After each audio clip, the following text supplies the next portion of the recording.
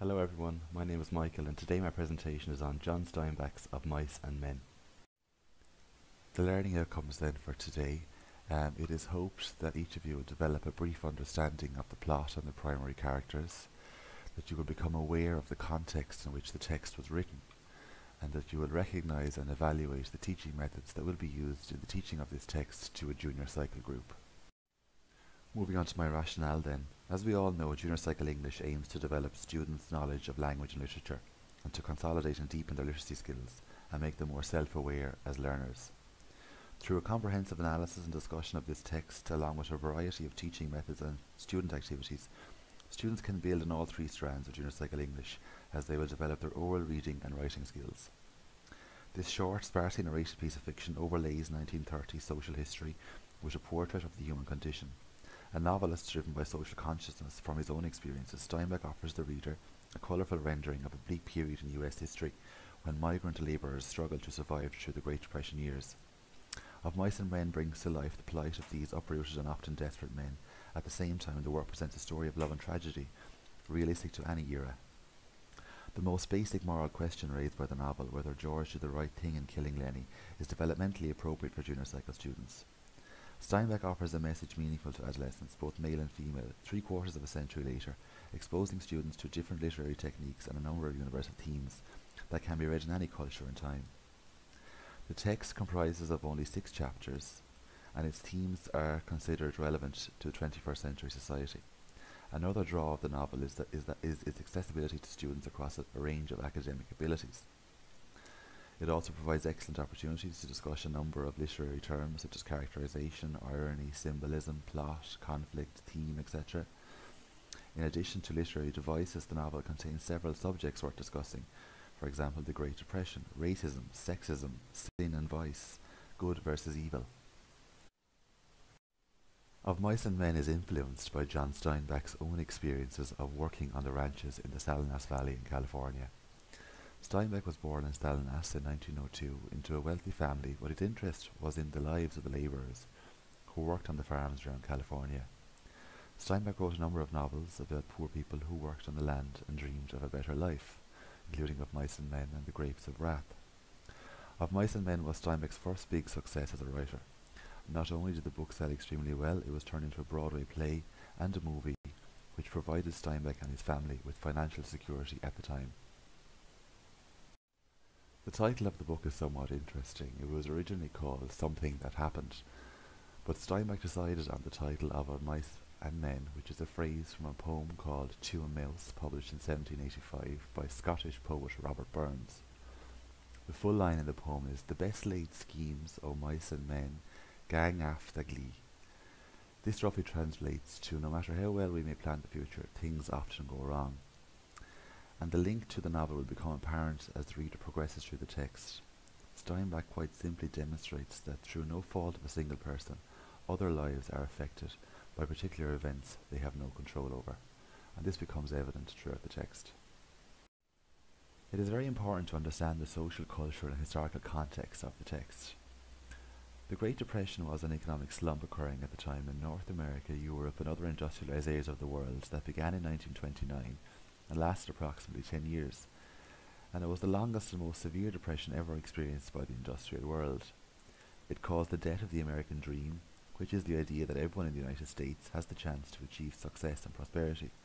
It is the social ideal set out in the American Declaration of Independence, which states that all men are created equal, that they are endowed by their Creator with certain rights, that among these are life, liberty and the pursuit of happiness. And during this time known as the Great Depression, the American dream had all but died. Poverty, starvation and massive unemployment meant that the dream was unattainable, and things were even worse for marginalized members of society such as African Americans, women, people like George who suffer from intellectual disabilities. They were segregated from society. And we see this as the text progresses through Crooks, the African American stable hand who was segregated to his own room, and as I said, Lenny and also Candy due to his age and weakness.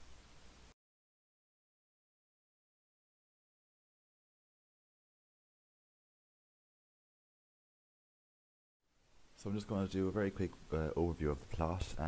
As I said already, it's set in the Salinas Valley in California, which is the region that became the setting for much of Steinbeck's fiction, and the story centres around the two principal characters, George Milton and Lenny Small. They are an unlikely pair. George is small and quick and dark of face, while Lenny is a man of tremendous size and has the mind of a young child. Yet both men have developed a very strong and unique relationship, clinging together in the face of loneliness and alienation. Both men are labourers, moving from ranch to ranch in search of work, while also escaping from a troubled past that Lenny unintentionally creates. They hustle work when they can, living a hand-to-mouth existence. But both men have a dream. They dream of having a small farm with animals and crops, with each having their own roles on that farm. The dream keeps George and Lenny going through the hard times and is a source of comfort and hope for them, with the dream of living off the fat of the land. And as the plot unfolds, the reader learns the background story of these two very different men, and in the end we witness George taking Lenny's life out of mercy as he can no longer protect him. Just a couple more points there on the text. This genre is a fiction tragedy. The story is told from the point of view of a third person, omniscient narrator who can access the point of view of any character as required by the narrative. As you can see there's a number of characters: the boss, Curly's wife, Curly, Candy, etc. Many themes prevalent in the novel: loneliness, friendship, marginalisation, freedom and confinement, along with man in the natural world, to name a few. Steinbeck also offers a number of symbols, most notably the clearing in the woods, which is at the start and end of the book, also George and Lenny's farm, Lenny's puppy, Lenny's mice, and also Candy's dog. And also Steinbeck uses a number of literary techniques: metaphors, personification, poetic descriptions, imagery, and also animal imagery is quite prevalent in the text, along with literary conflict. For example, there man versus man versus self, and man versus society. In teaching the text, then, students will obviously do a close reading analysis of the text, and they will explore the relationship between the different characters. There's also a number of active and creative teaching methods that can be used effectively. For example, response journals. These can account the students' responses throughout the novel. Spider diagrams can also be used, which can chart relationships, for example, or themes, using props. The Late Late Show is a good one to interview certain characters. Plot summary, character diary. This is especially good for minor characters, as it can give a slightly different perspective. So, for example, Curly or Crooks, they can rank the characters in terms of status and power.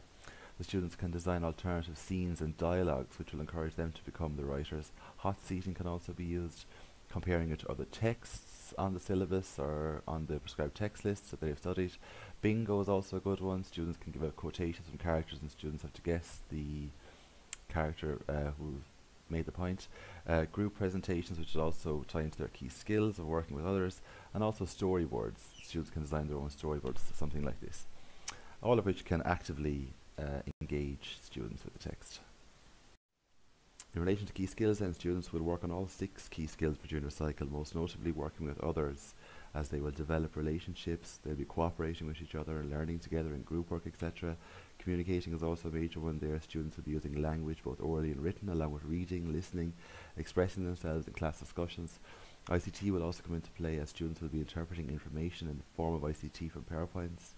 They will also be uploading blog entries in relation to the characters in the text. Literacy will also come into play, as it's English. There'll be new terminology, different terms, etc. and techniques. And numeracy will come into play where appropriate, for example, analysing a piece of the text. While studying this text is also a number of cross-curricular links, most notably in history and CSP, especially in relation to the context of the novel, when we talk about the Great Depression and the American Dream, and also geography in relation to the agricultural landscape of the Salinas Valley. And all of these links can be discussed further throughout lessons with students. Back to the learning outcomes then. I hope you all have achieved all 3 of the outcomes, and thanks very much for listening.